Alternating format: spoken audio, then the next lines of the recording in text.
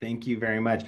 It's great to be here today and be able to participate in the Fall 2022 Learning Abroad Fair Week at the University of Utah. My name is Patrick Cheney, and I work in the International and Area Studies Office. I have a variety of roles here, but today I'm here to speak about scholarships, specifically a scholarship called the Foreign Language and Area Studies Scholarship. Brief note, it's actually called a fellowship in terms of what language I'll be using today. Federally, this is a Department of Education funded opportunity known as a fellowship. Though these terms can be used interchangeably, you'll often hear me talk about it as a scholarship because it's providing money. And often I'm just going to use the catchphrase of award because it's an award that you'll receive. But in terms of the actual title, it's a fellowship. So I'd be happy to share some information and describe a bit more about what this opportunity looks like and how to apply. I'm going to share my screen and go through a PowerPoint presentation or a PDF version of that PowerPoint presentation. And my apologies, I'm actually going to pull up the PowerPoint version. I think that might be easier to share the full screen. One moment. My apologies for the delay. All right, so now that we're here, I'll play from the start. As I just mentioned, FLAS, so the acronym stands for Foreign Language and Area Studies. What that means is this is a federal award, as I mentioned. It's offered through two centers at the University of Utah, the University of Utah Asia Center and the Center for Latin American Studies. But as I previously mentioned, it's a Department of Education funded opportunity that we receive as two different centers to be able to provide funding for students studying, undergraduate or graduate students who are studying modern foreign languages and related area studies courses. So I'll, in a moment, show a list of the eligible languages, but I first wanted to mention that the background of the award, how the funds are received as an institution, as the University of Utah. So we're very excited. We're really happy to be able to share information about this opportunity and hope that more students can apply. So next page. There we go. So as I mentioned, this is the comprehensive list of what we currently offer at the University of Utah that is FLAS eligible. There are languages on this list that have a lot more speakers globally than other languages. It's going to be a spectrum of size of language, and that's not necessarily the definition of what is FLAS eligible. Often you might hear a term less commonly taught language. We have a acronym for that, LCTL, LCTL. But what that means is it's languages on campus that not the majority of students end up taking, right? So we respect all language study and all language offerings, but for example, in the Center for Latin American Studies, our office will not award for Spanish, though we definitely award support the study of Spanish language. In this case, in this office, we'll be able to award the scholarship for Latin American Studies languages to Portuguese, which is on this list, as well as to indigenous languages, Nahuatl and Quechua. It's a variant called the Ecuadorian Quechua variant, part of the larger Quechua language family in the Andes. So all of those languages will be awarded. I often tell students, we support Spanish language. I support Spanish language study. There's still opportunities to use your Spanish, such as taking Portuguese for Spanish speakers or in one of the indigenous languages courses, able to understand and be able to translate often into and from Spanish in learning different words and concepts. The rest of the languages you'll see on this list are going to be offered from our Asia Center.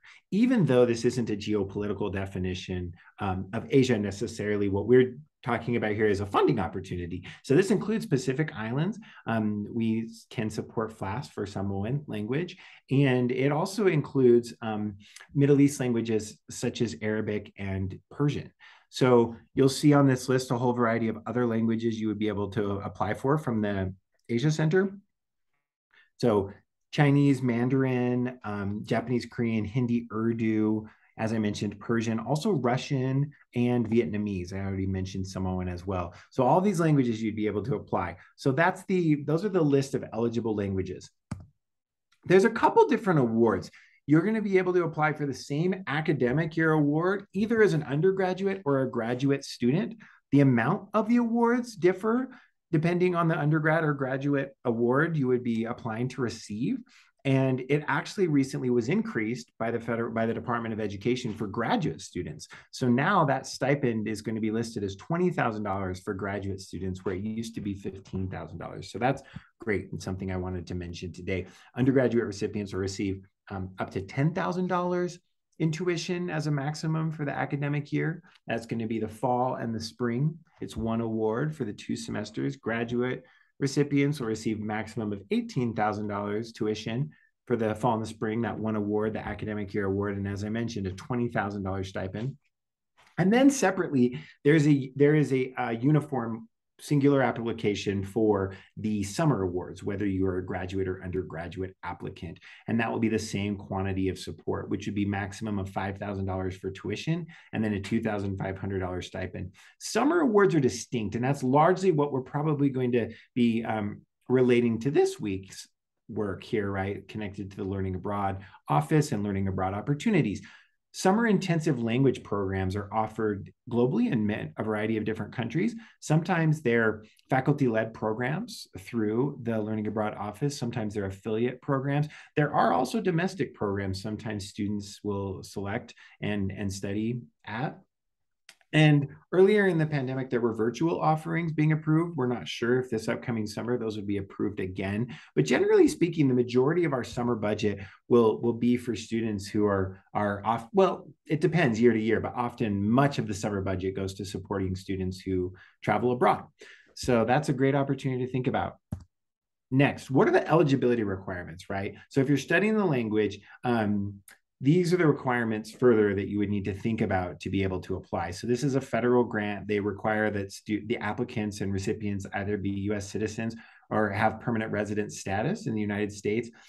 I always take this moment to also mention that this is the restriction or the limitation in parameters for this scholarship, but there are others. And so I just want to pause here for a moment and mention, if anyone's interested, we have a really great center on campus called the Dream Center that publishes opportunities for students regardless of status, and often has opportunities specifically for students with status such as DACA. But there is a limitation for this scholarship for FLAS. These are the requirements of 2. Second on this list, there is a requirement that the recipient would be a full-time student when they receive the award. If you're not yet a full-time student, that's okay. You just need to think about when you receive the award period. Would you be a full-time student at that time? And then next, what level are you at? You need to be going into, an applicant needs to be going into the second year level of whatever FLAS eligible language for which they are applying. So a very common pathway, not the only, there's multiple pathways to gain first year proficiency, but one of them, a very common pathway would be you're taking 1010 of whatever the language is you're studying in the fall. So this semester, so I'm just going to choose an example. Say a student is taking Vietnamese 1010 right now in fall 2022. That student, if they're advancing and taking in the spring Vietnamese 1020, they would already be able to apply in our next application due date, which I will explain in more detail in a moment, which will be the end of January, this upcoming January. It's always due on the last Friday of the month. So the due date this upcoming cycle will be January 27th, 2023. And that is the due date for both the summer 2023 awards and or the following academic year, 2023, 2024. Meaning if a student, in this case, this example I'm mentioning is continuing Vietnamese 1020, they could already apply for a summer award to travel abroad and study Vietnamese at an institution, at a institution of higher education, a language institute, somewhere that might be FLAS eligible in Vietnam, for example. Or say you're in Arabic 1010 right now, and you will be continuing Arabic 1020, meaning you're en route to eligibility. You could already apply come January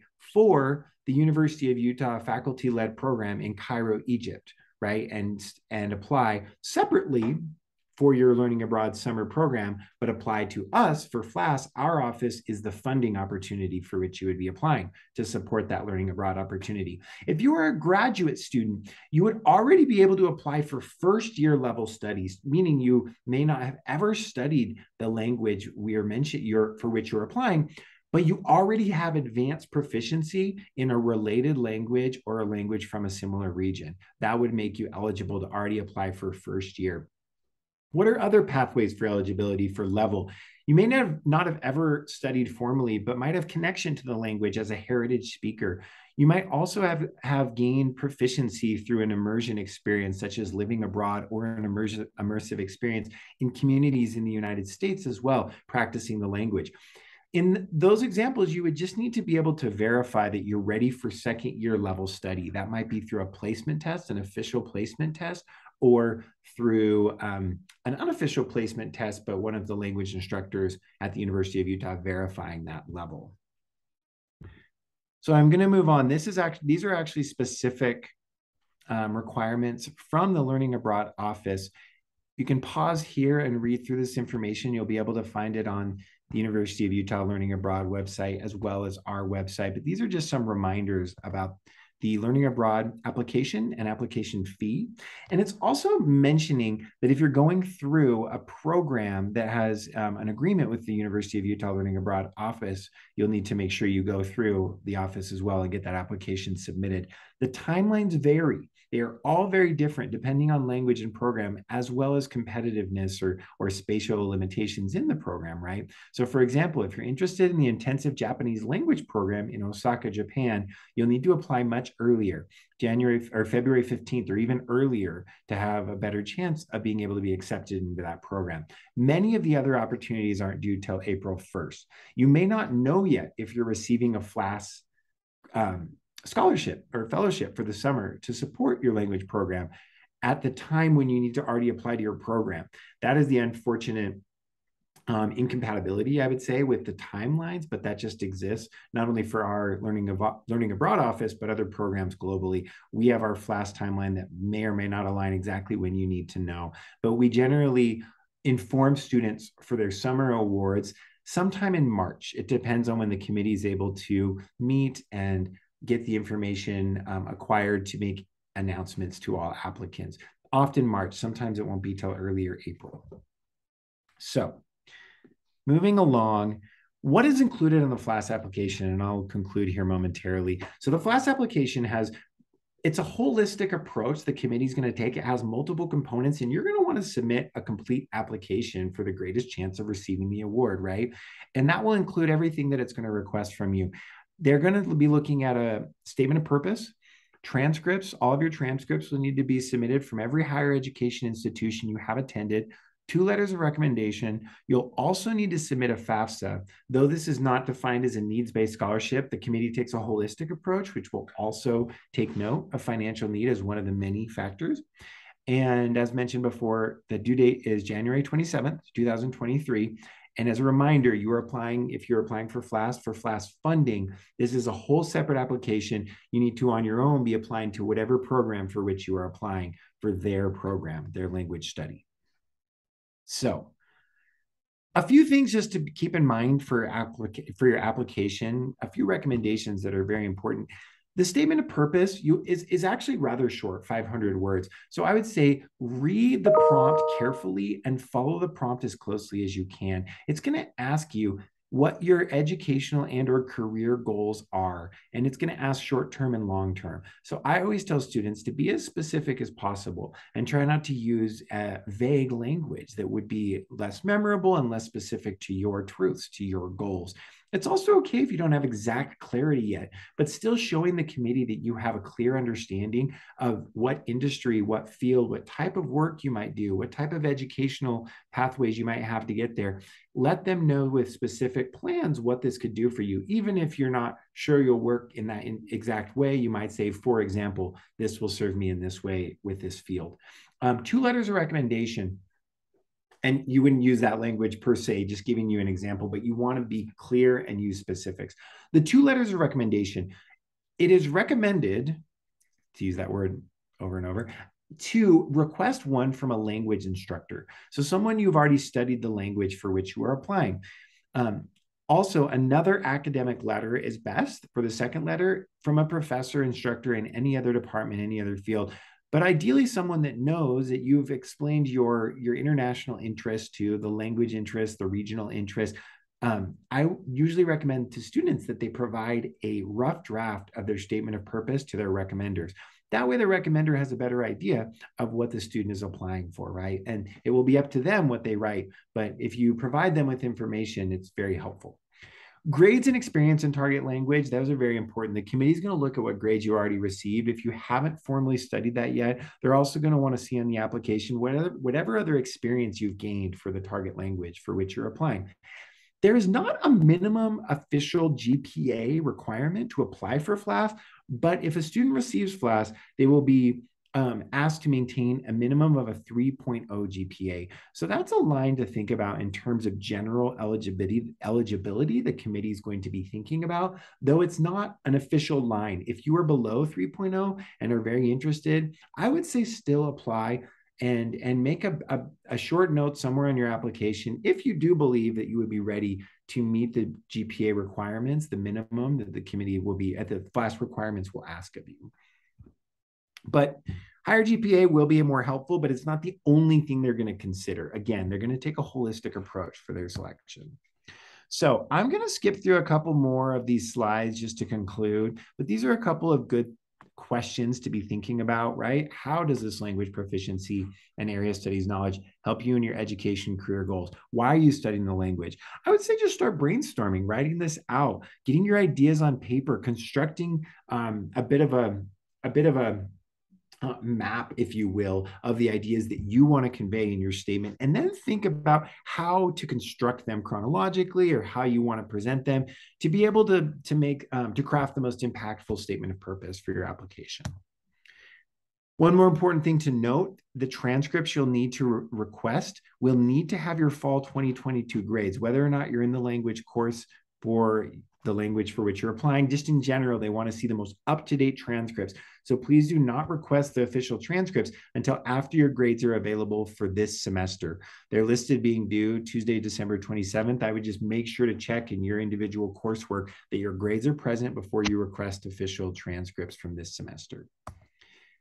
And again, I'm going to just kind of quickly go through these final slides. You want to be respectful when asking for letters of recommendation from your recommenders. I would ask them well in advance. As I mentioned, providing a letter is very helpful. A draft of your statement of purpose for them to understand. Providing that draft is really helpful. And then I would recommend asking them to submit it early. You know, the application is due January 27th. Faculty are busy, instructors are busy, everyone's busy.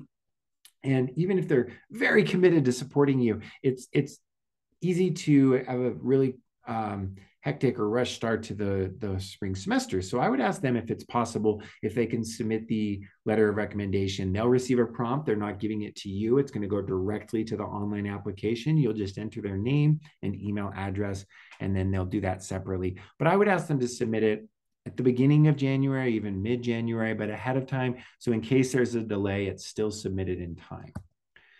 And this is what I already mentioned there. I'm just going to go through these final slides, and you can contact me separately, send an email, or learn this information on our website, which I can provide here on this next slide. But basically, what are some helpful resources for next steps? You can go to our website and you can click on this top section for FLAS, and there's all the information. It should be all of the information I've provided, even if it's not at length as I've described it out loud today, or some of the longer blurb descriptions. You'll also have my email, and you'll learn about more FLAS information sessions this fall. You could also schedule a separate appointment, but a lot of the frequently asked questions will be there. We do not workshop your statements of purpose, or I do not in my role in our office, but you can go to the University of Utah Writing Center. They're a great resource, and I definitely recommend that. Here's a link for the registrar for your transcripts, and as I mentioned, here's my email address so we can answer questions you may have. And I'll just finish by saying, in my office, I coordinate multiple other scholarships, many of which support learning abroad opportunities. There's a scholarship called the D Foundation Study Abroad Scholarship. And that scholarship will be specifically the one that we're able to award for majors in international studies or in the Department of World Languages and Cultures. You can apply for that D Foundation Study Abroad Scholarship. There's also a scholarship if you're studying Japanese called the Totoki Memorial Scholarship. If you're studying Chinese related coursework in general or Mandarin, you will be able to apply for a scholarship we have called the Rosalind Powell Memorial Scholarship. And there's another scholarship for general international learning abroad experiences or study abroad. What you might anything you might be doing internationally, you'll explain that to the committee, and that's called the Bradley Parker Memorial Scholarship. So there's multiple. If you go, I'm going to go back here real quick, but if you go to the same website, ias.utah.edu, you can also click on other scholarships besides FLAS and find more information. But here's some more offices and centers to keep in mind that are really helpful and other opportunities you might consider. And it's been great to meet you. I know that I spoke fast. I said a lot. I showed a bunch of slides. But if you're listening to this and have more information, I'd be happy to help if I can. And in general, if you end up applying for this scholarship opportunity or others, I'm wishing you the best in your studies. And just a final reminder here for the dates I mentioned, but the application is an online application unless you aren't able to access the system, meaning you're not yet a University of Utah student with the CIS or a UNID login. You can contact our office and we'll provide a PDF application. Otherwise, you'll be able to do it all online through the online application. And it's due January 27th, and that will be for next summer, 2023, and the following academic year, 2023-2024. All right. Well, thank you very much for your time. I'm going to stop sharing there and